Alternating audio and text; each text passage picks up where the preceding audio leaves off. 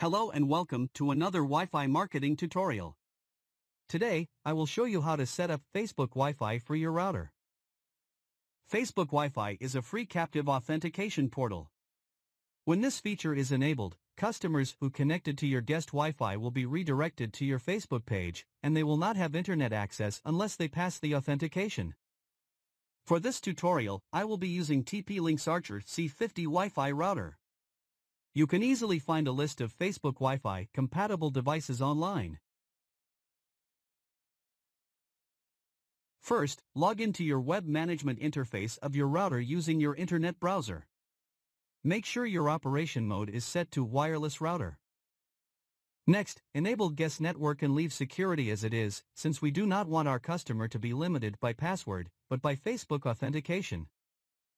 Enable Facebook Wi-Fi and click Setup on Facebook.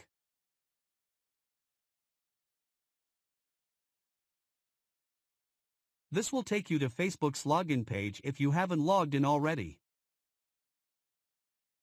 Make sure your Facebook page is visible and the location of your establishment is valid. The setup on Facebook should now bring up the Facebook Wi-Fi settings interface. Select the page you want to connect to and configure the other parameters to your liking. Here, I can set up a code to provide to my customers to skip Facebook check-in, which can be anything.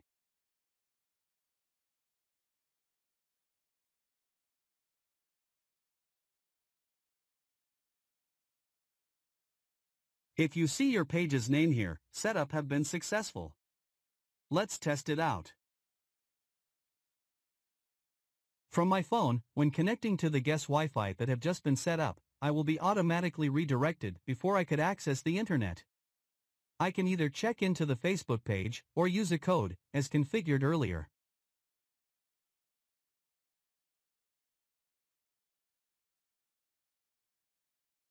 This will be what your customers need to do before using your establishment's Wi-Fi. Everything is ready to go. Thank you for watching, and I hope to see you soon in another video.